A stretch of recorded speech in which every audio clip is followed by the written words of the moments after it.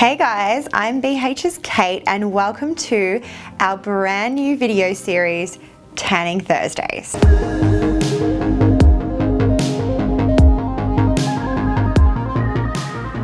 I'm a tanaholic. I'm well known in the Beautyheaven office for just being obsessed with tans, and I tan every Thursday, so I thought, why not try all the new tans that are coming out, with some old favorites of course as well, and share with everybody. So keep an eye out because we're going to be doing all those amazing tans. Today we're reviewing the brand new Elle Effect tan from Elle Ferguson. Now if you don't know Elle Ferguson, I don't know how you don't know Elle Ferguson, but anyway, she is a fashion, beauty and lifestyle influencer on Instagram. She is massive, she has hundreds of thousands of followers, and this is her first product that she's brought out. It comes in this really cute little package. In the package, you get the tan. So it's a foaming mousse tan, and it actually has the scent of roses to try and get rid of that fake tan smell that so many people just hate, but I actually like, but whatever. And then it also comes with the tanning mitt, and you also get these really cute little stickers that Elle said are perfect for decorating your bottle, so if you want to do that,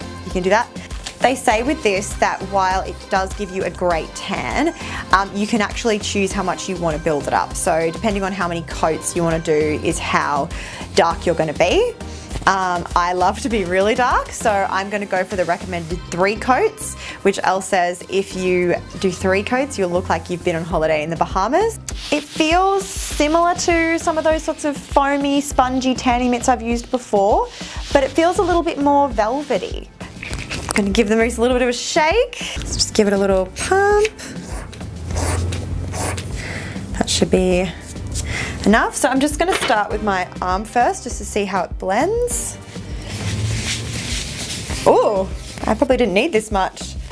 So it's blending really easy and it legitimately just smells like roses. I cannot smell a single bit of tan development in here at all, which is great for those who have like just that aversion to fake tan smell. Maybe the reason it's so easy to spread and is nice and thin is because it's designed to be buildable, so they may have done that in mind.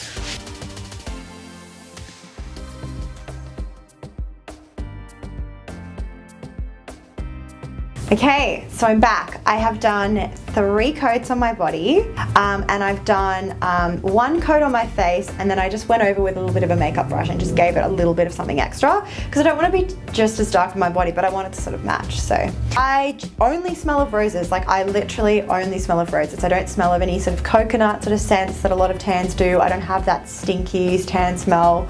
I really found it spread really easily. It was easy to layer.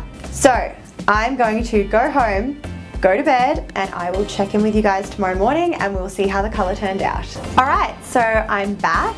I have slept in the tan and this is the end result, and I really like it. I think it's the perfect amount of dark that I like.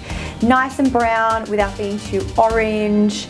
It didn't like have any sort of weird smell when I woke up this morning. It easily came off in the shower, but I didn't lose all of my colour. Like, you know, sometimes when you put on those tans and you're so stoked with the guide colour and then all of it washes off.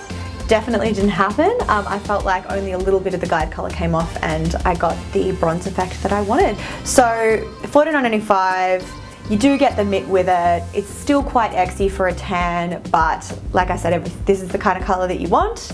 You've got that extra time to add an extra application, and if you really want that nice rose scent, or just something from Elle, because I mean this packaging is 100, then I definitely think it's worth a go, and I will continue to use it because I love it.